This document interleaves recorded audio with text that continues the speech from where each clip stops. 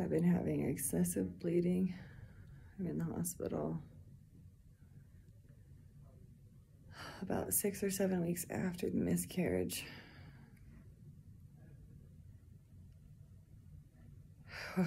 It's been rough. Passing out, throwing up. I don't know what's going on. They said they're probably going to do a D&C just to make sure they get everything out. I felt fine. I felt fine. Everything was fine. What the hell is going on? What the hell's going on?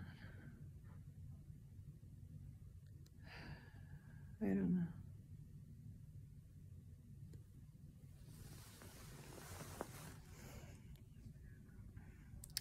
So where to stay in my life? Just finished the D&C. I am very weak and tired. It's 3 o'clock in the morning. They're discharging me.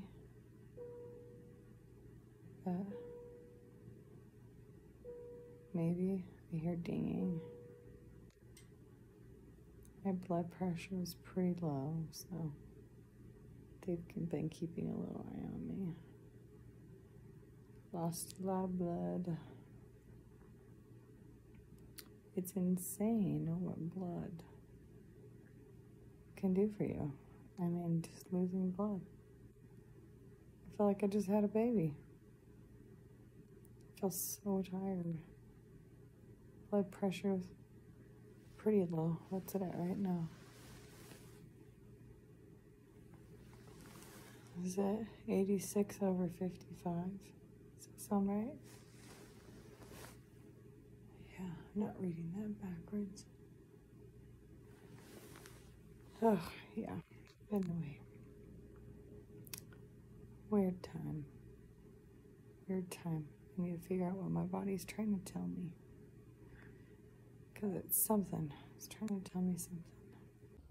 Okay, so 6 or 7 weeks after I lose the baby and I miscarry and everything, I'm over at my mom's house. Feel totally fine, 100% good. And all of a sudden I just start bleeding, gushing blood. I think to myself, maybe it's just my menstrual cycle, trying to get back on track. Maybe I just had a dip in hormones or something that I just started bleeding. It wouldn't stop. I wouldn't stop bleeding. It was hours and hours. I went through so many pads, underwear, pants, like literally just drenching all of them. Towels and towels. I don't even know how many towels I went through. Just soaking. Finally, I started to get really weak and lightheaded and dizzy and not feeling good at all. My mom and dad decided that it was time to take me to the emergency room. So we went to the emergency room. I was definitely hemorrhaging.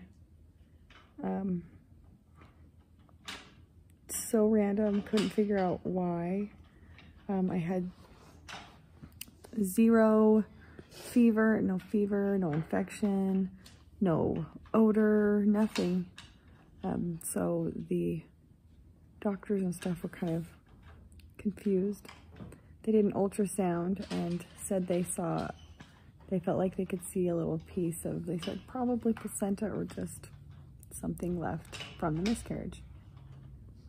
But it's been, you know, a month and a half and I've had zero other signs of this. And then I just start randomly bleeding out. So I started to lose consciousness at one point and throwing up. And so they put me on some oxygen and took me up to the OR to do a D&C. It was scary, honestly, because I couldn't have anybody with me. in the emergency room and through any of it. I mean, I felt like I was going to be fine until the one moment when I started to black out, lose consciousness, and throw up at the same time. I thought maybe that was going to be the end for me. It probably sounds dramatic, but I was very, very scared. I think my adrenaline maybe just kicked in, and that's why I was throwing up. I don't really know. Honestly, I don't really know. But yeah, so went up, got a DNC, and all the bleeding completely stopped. So must have been something to do with that. My blood pressure was pretty low, so they monitored me for a little bit and then discharged me early in the morning. And I have been resting and sleeping for literally 2 days straight. So I'm not feeling near as dizzy today, so that's good.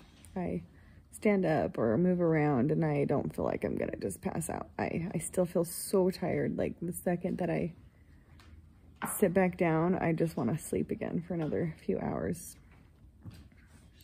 But I feel like it's a good sign that I am not near as dizzy. So I'm going to be taking many iron supplements and chlorophyll and all the things to get my blood supply back up.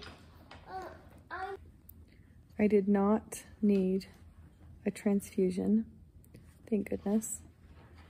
I told them unless it was absolutely necessary, I didn't want one. So yeah, I think hopefully as soon as my blood supply and everything gets back to normal, we can hopefully do another transfer. So I'm hoping it doesn't put us out too far, maybe a couple of months.